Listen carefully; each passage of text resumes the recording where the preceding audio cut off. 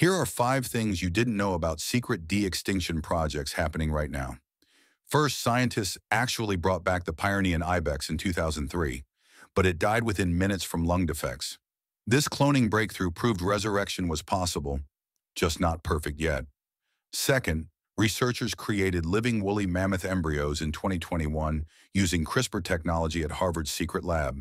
They're combining elephant DNA with mammoth genes recovered from Siberian ice. Third, Australian scientists completely reconstructed Tasmanian tiger DNA and are breeding them in classified facilities near Melbourne. The project uses advanced gene sequencing that wasn't available until recently. Fourth, passenger pigeons are allegedly being bred from modified band-tailed pigeons in underground laboratories. Multiple sources claim successful hatches occurred last year, but governments keep it classified. Fifth, here's the shocking part. A living saber-toothed cat was reportedly created using breakthrough genetic reconstruction. If true, dozens of extinct species could already be alive in secret research facilities worldwide. We just don't know about them yet.